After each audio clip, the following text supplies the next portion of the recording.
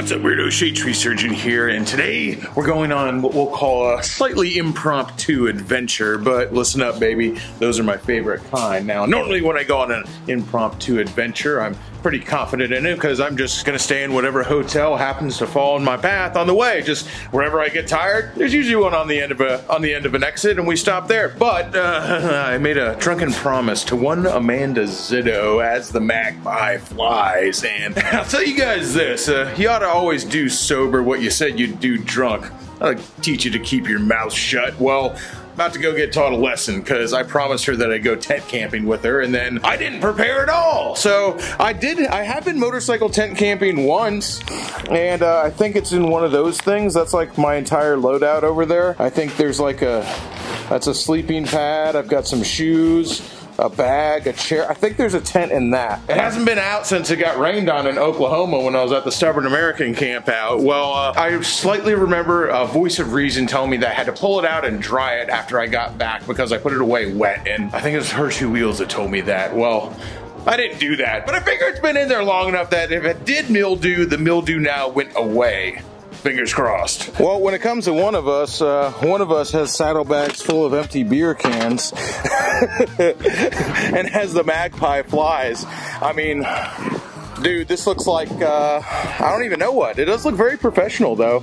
Oh my God. You want to talk about the whitest thing I've ever seen in my life? You think I'm a dad with my Nikes? This is dad style. Dude, this thing is set up, though.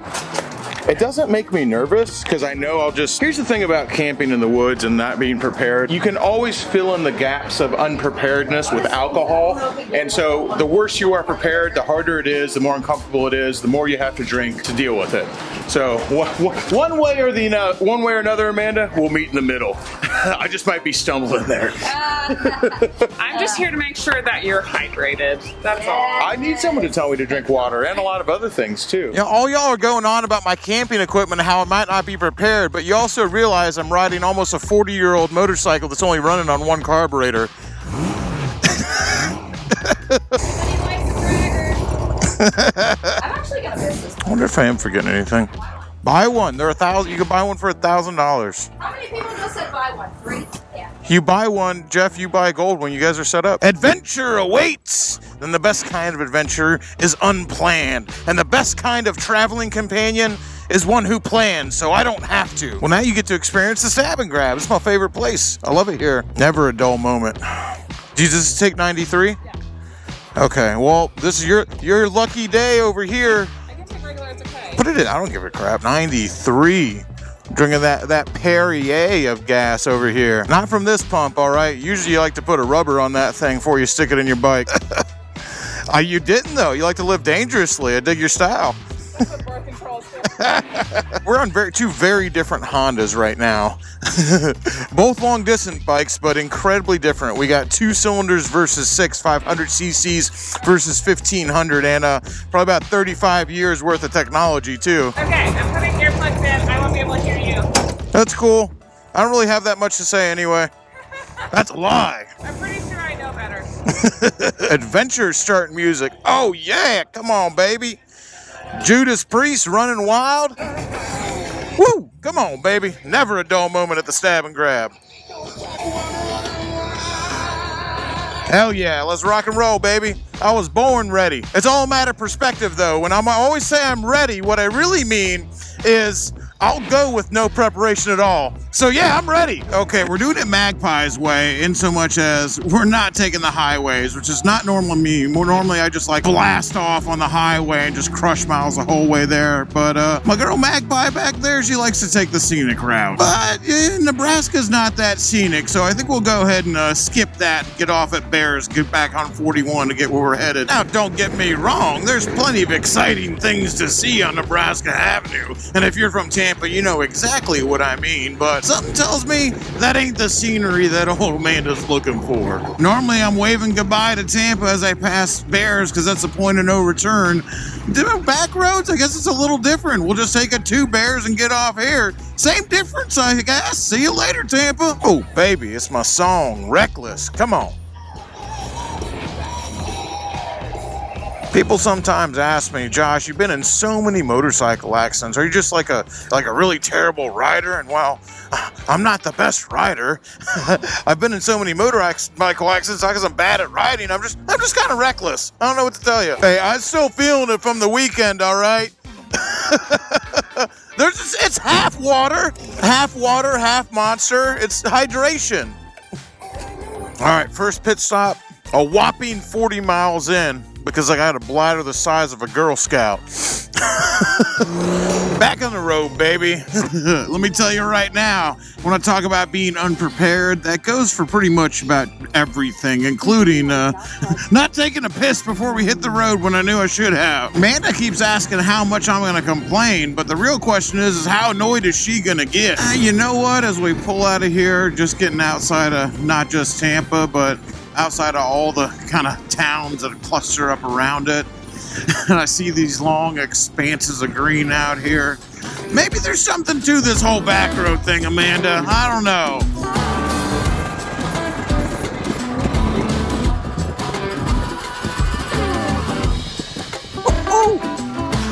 Oh, look at Amanda go. All right, girl.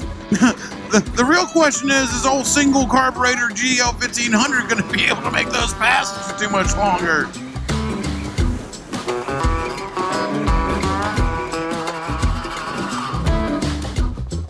Passing the Withlacoochee River. Only in Florida, baby. I do be loving to talk shit about Massachusetts and Minnesota, how they're named, but they ain't got Chaskawitza and Withlacoochee up there, I guess. Oh, don't forget that whatever gas station you go to, remember you get like a plastic fork. I assume you only have one fork. I just thought of that right now. I was like, oh shit. Yeah, we were in a Walmart. I'm sure they'll have it at the gas station. Maybe. I'll just put it in a bag and smash it up and I can drink it. It's all going to the same place. Back on the road, baby. Almost to our campground tonight. I'm carrying the food, but I'll tell you, Amanda up there, she said she's cooking for me tonight, and I ain't never done much cooking on the side of the road. Normally I stop in a restaurant before I go to a hotel, but we're doing things just a little bit different this time. Been all over the place, baby, but let me tell you what. I still think Florida's absolutely gorgeous. I say I've been all over the place. I've been a couple places. Compared to most people, I ain't barely been anywhere. The last place before the campground we could get cold beer. Normally, I don't really drink good beer, but normally it's a little bit better than Natty Daddy, but I don't know how cold these are gonna stay. I don't know how long it's gonna take us to get there, so I want it just to work. So I was like, okay, 8% seems about the best they got here. If you don't want to have to drink too much of it if it doesn't taste good, it better at least work fast. All right. Perfect. We should get there just in time for it to be dark when we set up our tents, right? Now it's telling me to go this way, up, and then down that way. Okay. Sure. I'm following you. Well, ain't that the trade-off? I promised I'd go camping. I told Amanda she could get me in a tent, but I'll tell you, if you get us lost, we're doing a hotel. I'll go ahead and say that now we're really off the beaten path. I'm trusting you, Amanda. Here's the whole thing. We get lost back here. I don't know if we're going to be able to even find a hotel. If we don't find that campground, we might be pitching a tent here on the side of the road. We got to be getting close. We can almost see the... No, not almost. There's the water. We can see the bay from here, baby. Going to a place called Horseshoe Cove. Camping on the water. I don't know if it's a beach or not, but it's right on the water, that's for sure. Oh my gosh, dude. This is freaking awesome. I'm pretty sure Amanda just freaking threw a dart and picked this place out. Dude, what a freaking winner. Hell yeah. Just because I don't normally camp in a tent doesn't mean I don't enjoy being out here in nature, okay? Oh, hell yeah. Dude, this is awesome. You're not allowed. Oh, they'll never take me alive. So I got this baby. That sure is a lot of words. Too bad I'm not reading them. Oh, here we go. No, this is where it's at. Here we go. We got plenty of room. I was like, dang, man. Freaking booked up. Looks like there's plenty of tent camping over here, though. What did homeboy say the deal was? We all good? Yeah. Okay, cool. He was just a little long-winded? Yes. I was like, either we're getting read the riot act over there, or homeboy can freaking tell a story. The sign said no alcoholic beverages. Actually, did it say that? I didn't read it. Shh. I'm glad it said no alcoholic beverages. That makes them taste just a little bit better. Boy, I think I might even have room for 2 in my tumbler here. Hell yeah, look at that, baby. Let's stay cold for a little bit. It'll be our little secret. Come fight me. Man, I tried to put these tent stakes in the ground at a place outside of Florida. I never camped there. I was like, holy mackerel, dude. Make the ground hard in other places. Here, you don't need them here. It's like, where's your hammer? I was like, what would I bring a hammer for? It seems like the stakes are supposed to go not through them little eye holes, but the other ones. Where did you put them? Oh. These things. But now they're in there. Oh no. But I'm like, I set it up somehow last time. Why'd they put that hole right there? It looks like it's supposed to take them. This goes in. Pull out the stake. They just left it in there because they're going to get it back out. In there. Yeah. Oh my goodness. I'll be able to figure it out. See, I'm smart. I don't know. Smarter than damn instructions. They told me to do this way. Well, I don't know what engineers, Mickey Mouse engineers they use, but I figured out a better way.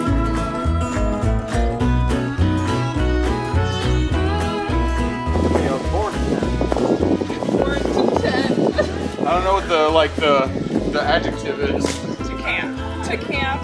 Pretty sure. I didn't even, at the time, I don't even think I did it wrong. I was just like, freaking dumb dipshits who made this tent. You freaking did it wrong. I got a defect. Yeah, I was like, you guys are dumb as hell, dude.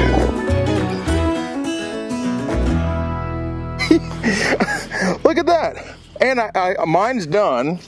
And hers ain't, and I had her slowing me down because I need to show her how to do it. Holy mackerel, dude. Well, I can't be getting in a sleeping bag. I gotta be free, baby. I'm a peacock. You gotta let me fly. I can't get trapped in a sleeping bag. I'll be losing my mind in that thing. Especially if I'm drunk. Old man is over here sitting on the ground while I sit over here on my throne just chopping up some tomatoes, making us dinner while I drink my illegal juice. Life ain't bad, baby. Life. I'm sorry. No, we've been having a great time, and this has been so wonderful. And she's cooking me dinner, mostly because I don't think she would trust me to do this because I don't cook outside. I mean, I could grill if we brought a grill, which I actually might have been able to fit a grill on the Goldwing if I packed a little better. The thing about the Goldwing is when you have all the space in the world, you don't learn how to pack very well. So when you need to pack well, you're all of a sudden you find yourself incapable of doing it. Unlike Amanda, who's very good at this. So thank you. Without you, I wouldn't be here enjoying this delicious meal. Literally. Yeah. Pulls out that olive oil right there. I'm just like, that looks like drugs. I like that. I don't know, either drugs or shampoo. I guess it's olive oil though. Let's hurry up, okay? Hurry up. The sun's going down. Sunset's happening. I want to have a sunset meal. Wait, where's the Alfredo sauce? No Alfredo sauce. What? I've been misled by me. Because somehow, for some reason, I assumed there would be Alfredo sauce. Absolutely not. Maybe there's some wild Alfredos growing on the trees out here that we can pick. Me and Amanda, we're out here enjoying this absolutely gorgeous sunset. And oh my God, look at that light, baby. That's about it, man. That's about as good as Florida gets right there, all right? We're out here enjoying this absolutely gorgeous sunset here in the woods. There's children playing around, making happy kid noises, and some people don't like the sound that kids make, but I actually do, man. Hearing a couple happy kids running around makes me feel real good and happy. Yeah, there you hear them yelling in the distance like that. That means everyone's out here having a good time. There's children out here enjoying nature. I like that. You know, talking YouTube, doing all those things and making our films and stuff like that. And I just said, you know, I've been around a few people here and there who do YouTube videos who they'll film all this stuff, this gorgeous sunset, these beautiful environs here in Florida, and all they care about is the film. I just said to Amanda, okay, let's go down to the end of that pier, sit down for a second and have a drink. She chose to abstain, but I'm getting drunk. But I said, hey, let's go down there, but take your camera, but also don't forget to enjoy it. And then we both sat here and agreed, ain't that it? The difference between what we're doing and what some other people might have tried to do and aren't doing is you always have to also enjoy it. Enjoy making the video and also enjoy the moment. Yes. It takes both. Definitely. Now, let's go get that sunset. We weren't. she goes, I can't believe how lucky we were. I only can't believe it when I'm not lucky. That's the state of mind, baby. Look at this, I love this. Look at all these kids out here. Everyone's like, kids these days only play video games. Give me a freaking break, dude. There's plenty of people out here bringing their kids into nature and letting them enjoy this. Because I hate that, because that gives the idea that people are like, kids these days are doing that. Get off with that shit. There's plenty of kids out there. There's plenty of people out there who are taking their kids out to nature and they're having a good time in it. Give me a freaking break. And also, like, give me a break with the video game crap too, man. I bet all them kids play video games and probably like them. Yes. But they're also out here and having a good time here. For the record, I play video games. There you go. Like, give me a break. I hate that. It was like, can you believe what video games are doing to people? Like, come on, man. Look at this. I hate that. Look at it. Look at this, man. He's out here loving life, playing pretend, screaming, yelling. Freaking having a great time. I love how you can see just the shape of this place. They call it Horseshoe Bay, which I thought that was for horseshoe crabs initially. God's perfect creation, unevolved for 400 million years. But I imagine it's just because this place is kind of a horseshoe. Okay, with the help of Blind Thistle over here, with Blind Thistle, Amanda Zitto. Thank you. As the Magpie flies, baby. I love a bunch of titles. All right, she cooked me a vegan meal here, and let me tell you what, man. You guys know I got no problem with vegans. She ain't one. It just happened to be vegan, and it's delicious. It's just easier to make vegan shit. So good. All right, the camera is going off for the rest of the night.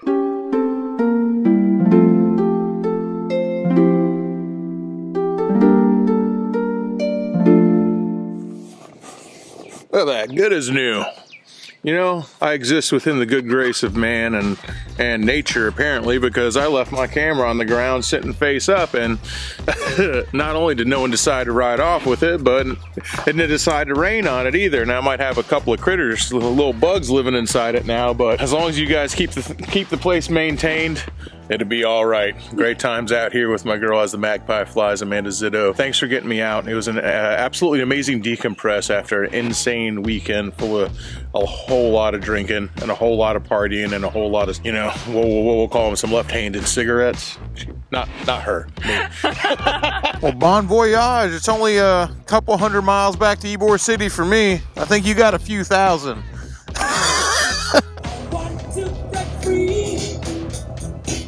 The perfect exit song, baby.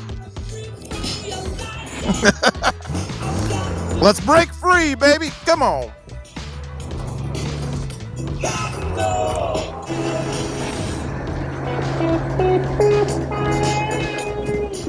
Old Krusty back there came around collecting the camp feed dues, and he was getting them from everybody. I saw him waiting outside people's tents. Good dude, though. $10 for both me and Amanda to stay there. That's a deal I'll take, all right? I even threw an extra 10 on him and said, hey, baby, why don't you go have a beer on me later? Well, I stopped here in Inglis, Florida at the Shrimp Landing to grab a bite to eat because I like trying new places, and I've never been here before. And in the parking lot, it's holy mackerel, dude. I mean, you walk over here and you could be like, hey, this is that's a pretty cool shovelhead sidecar rig over there, but this thing, holy mackerel, dude. I don't know who owns this. I wonder if he's inside.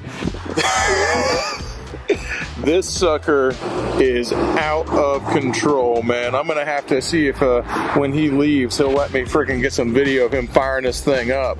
Come on, baby. Whether you like trikes or not, that's something else right there.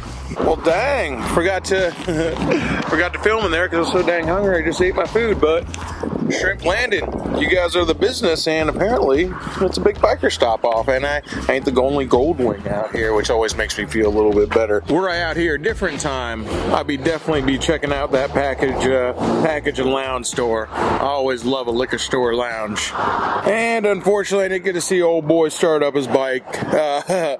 He looked like he was taking his time in there with his sweet tea, all right? And judging from the way this bike looks, I didn't really want to interrupt him.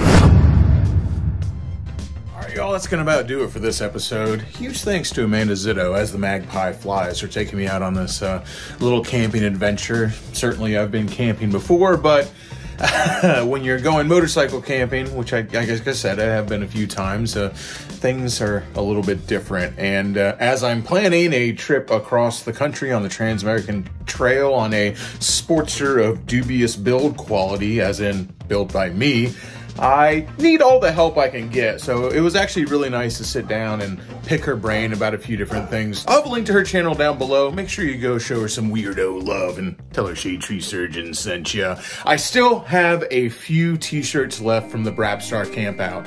I thought they turned out really good. Old freaking Tammy the Swamp Witch riding around her flying alligator, throwing out drugs and alcohol to all those in need over the Florida skies. Still a few sizes left of that on the Brapstar website. That's www.brapstar.com.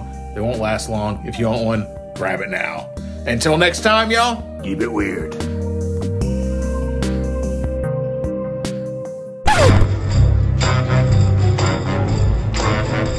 Sunshine, lollipops, and rainbows. Everything that's wonderful is what I feel.